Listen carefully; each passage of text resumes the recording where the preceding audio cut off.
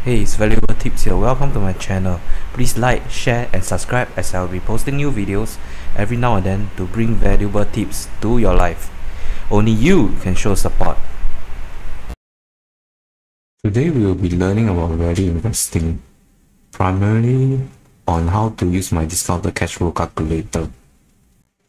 What makes my calculator special is that it is a slightly modified form of Benjamin Graham formula to be slightly more conservative on the growth rate of companies and the possibility to replicate getting the growth rate through a metric that is also commonly looked at in value investing.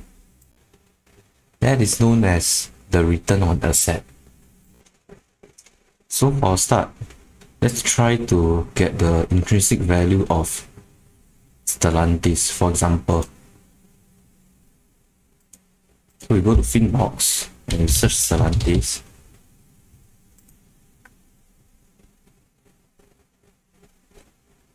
And we go to the models. Scroll down to historical financials. Select 10 years. Click view.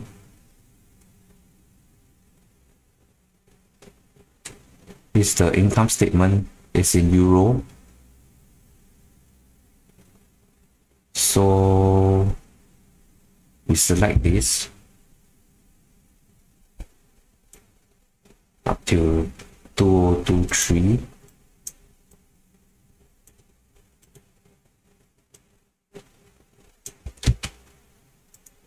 Go over here, click copy paste it in and go to Morningstar. Select Stellantis once again.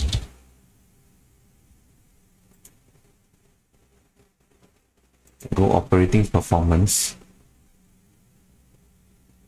Go for return on asset. Copy paste it in here in the third row. And go to dividends. Payout ratio. Copy paste it in the last row.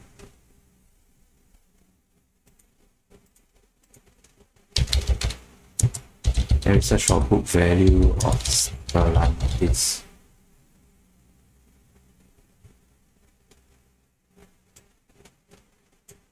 Copy paste. Second row.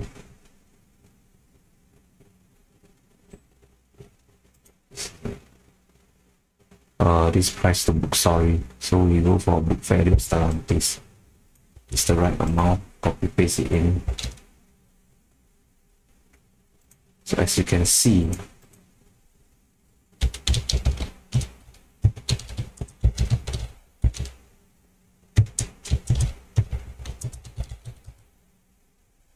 current price is at 22 USD. This in euro, so it's supposed to be even higher. So as you can see, Stellantis is undervalued. This is just one example. And we can key in the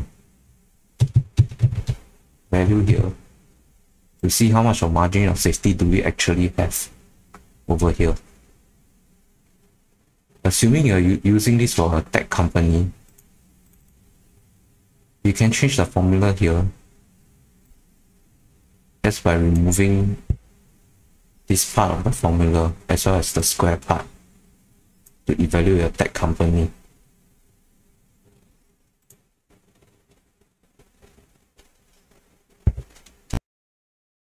Next part I'm going to talk about is the Kelly's formula within my calculator to calculate how much portion of your portfolio should you put into a particular investment. This is my personal win rate. You can put yours to see how many stocks actually beat the index of their respective country. Yeah, or you can see how many stocks actually beat the S&P 500, for example. And this is the resulting portion that you should be concerned about. This is the position sizing you should be concerned about.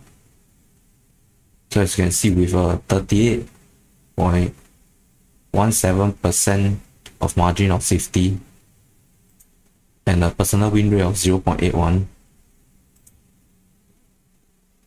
this is the amount that of your portfolio that you should put into this particular investment.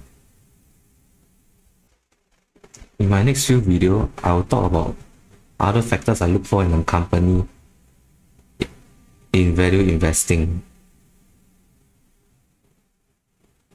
They have to be doing share buyback or acquisition or giving out dividends, and not stash up the cash and not use it. These are just one of the factors that I look for in a value company, undervalued company. The link to my calculator is in the description down below. Feel free to use it. Now we have come to the end of this video. What are your thoughts? And if you have any evergreen ideas for my next video, let me know in the comments below. Thank you for watching.